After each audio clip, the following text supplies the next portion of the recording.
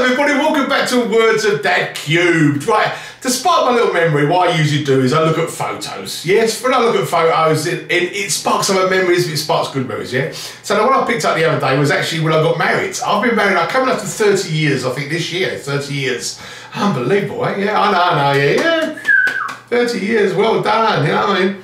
It's because of the wife, you know what I mean? She's good.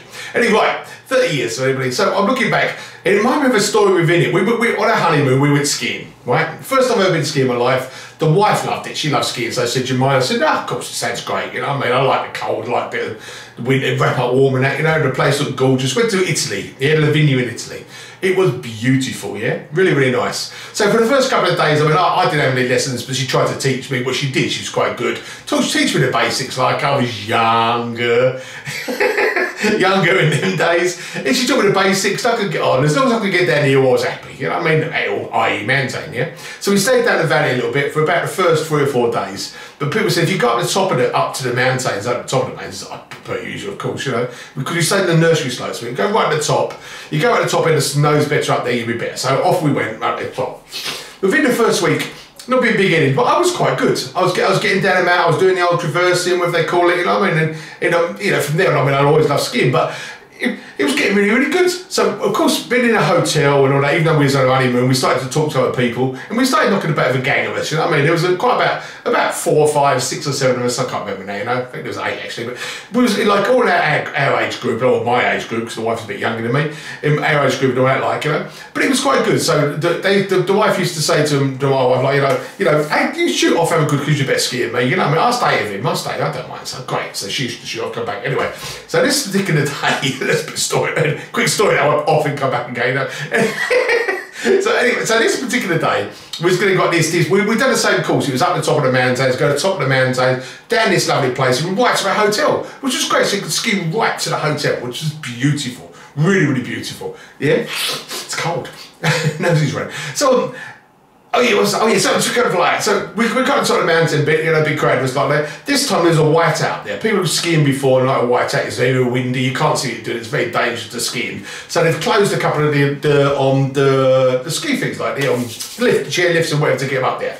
Yeah, so they've closed them up. So all we had to do, we got to a certain point, so we had to come off piste, which I've never been before in my life, off piste and slide back to the ski back to this other station and go back down the hill again. You know, go back down to some place where you can get back up, you know. So it makes sense to me at the time. Probably makes sense to you when you've... No, it won't.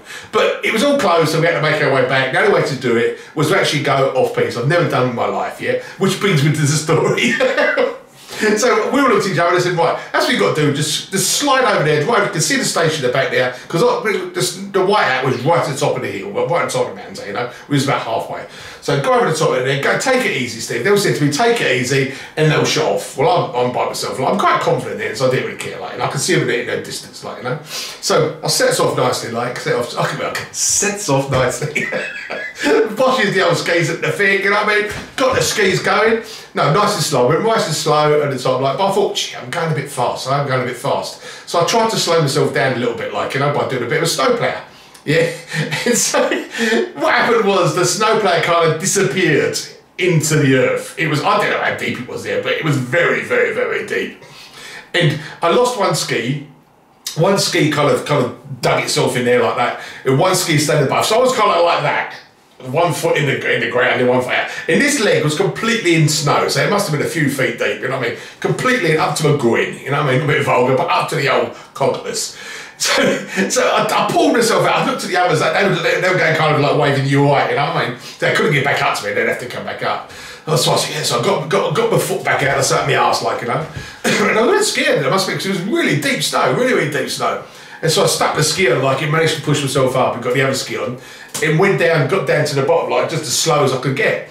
This is the help they'll give me. You know, I'm like that, the help they'll give me. I all got there, they were laughing and giggling at me, like, you know, all this, like, just things. I said, oh, I'm a learner, for Christ's sake, can I have your experience? And they all looked at me and nearly left in one voice and went, don't turn on deep snow.